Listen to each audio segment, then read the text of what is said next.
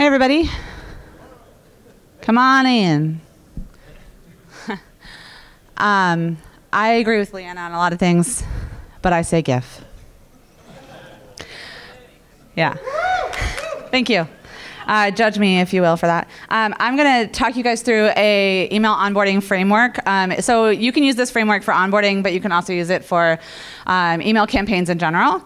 It's called the dinner party strategy. I love metaphors to help people connect to things that might not make sense otherwise. It also helps it stick in your brain, which is relates a lot back to what Leanna said, jokes and things that you relate to stick in your brain. So hopefully this will stick in yours. You are in the right place if you bought a ticket for MicroConf, but also if you send emails to an existing list for your brand, this is for you. If you feel completely overwhelmed by the idea of segmenting your list, and then if you aren't sure what kind of emails to send besides links to your latest blog posts, I feel like a lot of brands maybe just write blog posts and then send out links. There are other emails to send as well. And if you don't want to over-email your list, I hear that a lot, like, I don't want to bother people. You won't be bothering people if you do it right. So a little bit about me. That's me, Val Geisler. I am an email marketing conversion copywriter and strategist. It is a mouthful. I worked in-house as the first marketing hire at an email marketing software company that is a friend of MicroConf, ConvertKit. I spent some time there learning everything I could possibly know about email marketing. And I write email onboarding teardowns on my blog. So you can go to my website and there's teardowns of various software companies. Watch out, I'm coming for you. I am obsessed with churn reduction through email. If you are concerned about churn or your customer numbers, sales isn't always the first place to turn. Look at the customers you've already attracted and keep them. And I've worked with brands like Access Ally, Pick, Beacon, Podia, Acuity, and more on this. So one thing I know for sure is that there's no right answer for all email marketing. What works for your business might not work for everyone, or what works for someone else might not work for you. Testing, everything in email is about testing, and that's why I love it. I'm a data and information person. I love sending emails out and seeing what kind of results we get, and then tweaking and making changes from there.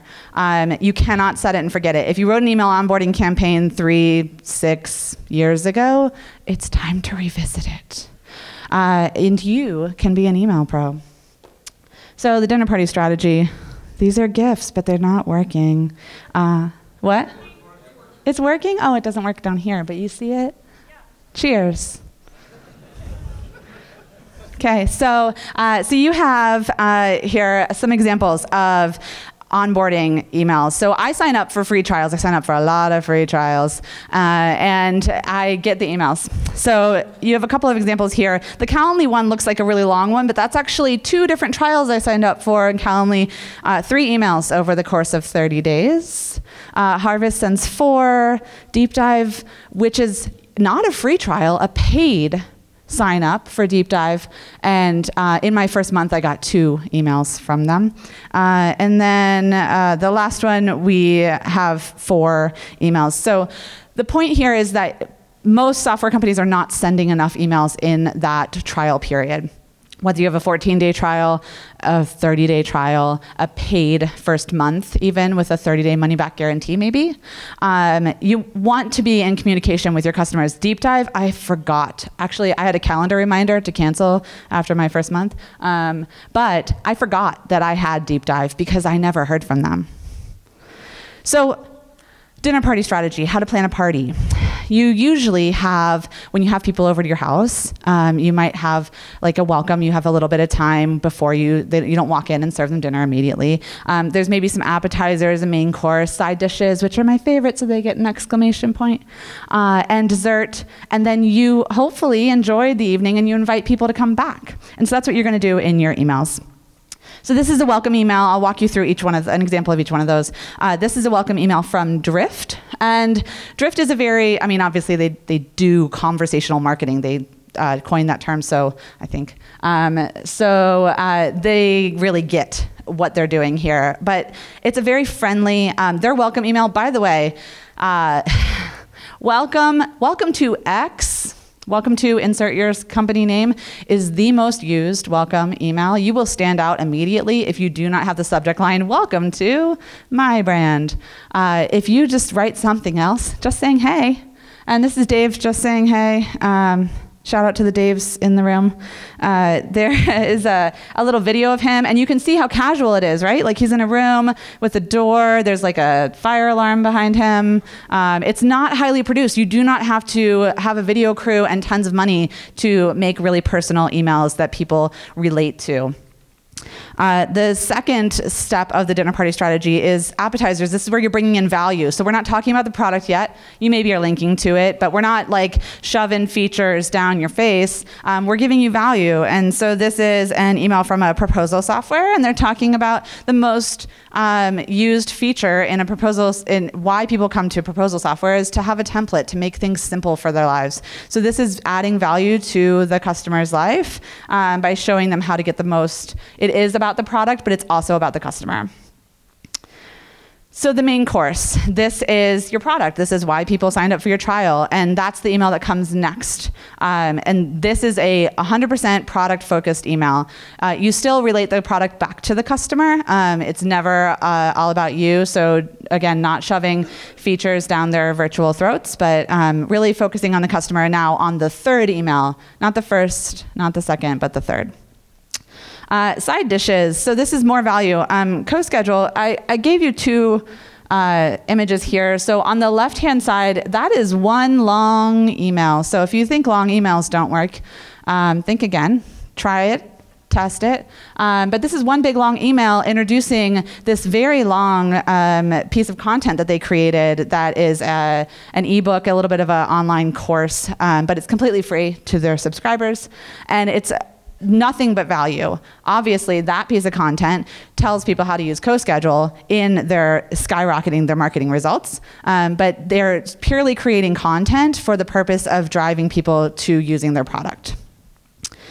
Dessert is a little bonus. So this is where you are getting closer to the end of the trial, and you might want to give people a little bonus to take action to get them converted.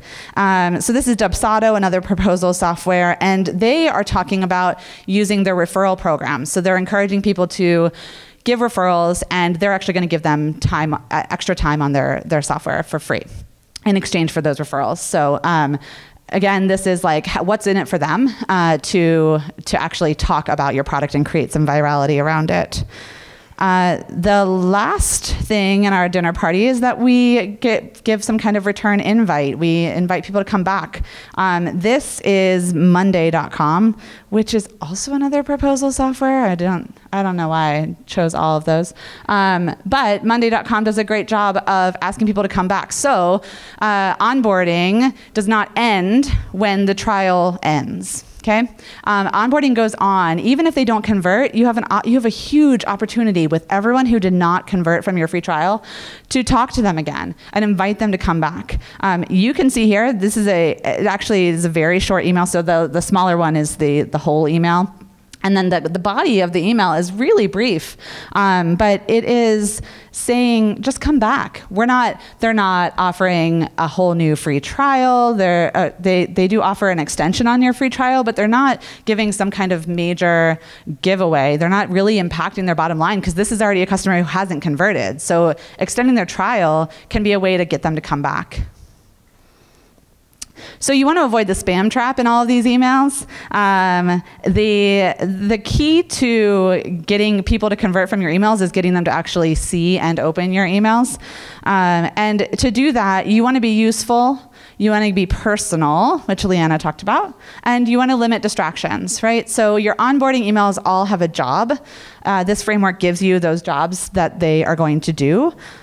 And this is another example of an email that does nothing but that. There are 2 links in this email, but they point to the same place. It's very distraction-free. It's super useful and really personal to that particular customer's journey. So I want to make sure that in this very brief little talk that you have a few takeaways. So creating high-value onboarding campaigns for your customers is really doable, even if you have never done it before.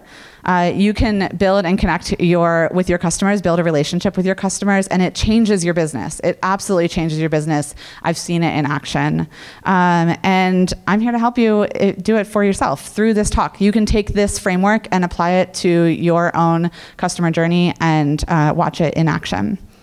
So Einstein said that everything in life should be as simple as possible, but not simpler, and that's true for email. So I want you to put it to work, and then I'm on Twitter, pretty active. I think I'm connected with a lot of you already, but if you're not already connected with me, I'm at Love Val Geisler. I can say my own name. And that is where you can tell me what you learned from today's talk, or if you want to chat further in general. Please remember, though, that this is not just theory.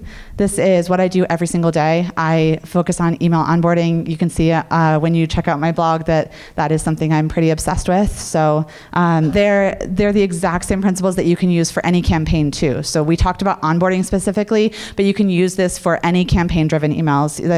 The idea of walking them through an entire customer journey, whether it's onboarding, retention, promotion, win-back campaigns. There's all kinds of ways you can use this framework. And if you have questions, I am at heygirl@valgeisler.com. And valgeisler.com is my website. Thank you.